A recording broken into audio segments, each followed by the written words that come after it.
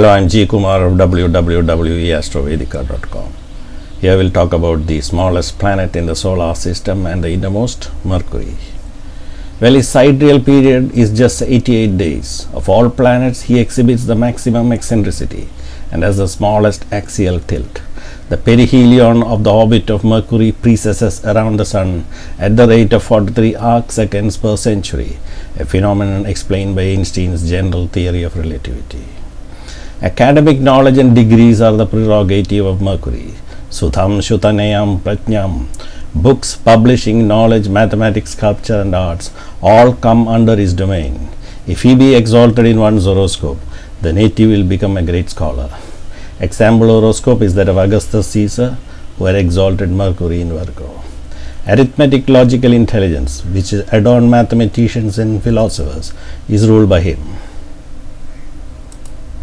He represents academic education, Vidya, Vijnana, Vani, Ganita, Lipikala. He represents uncles, Vidya, Karaka, Matulo, Buddha. Amongst the five elements, he represents the earth principle, Shitirapi Vachanam, Jnanam, Industanuja. Mercury is similar in appearance to the moon. It is heavily cratered with regions of smooth plains, has no satellites, and has no substantial atmosphere. He is the messenger of the gods Hermes in Western mythology. In the Indian, he is Buddha, the academic planet which bestows education and intelligence. Computers are also ruled by him. He represents the triune humors, wind, phlegm and bile, vata, pitta and kapha.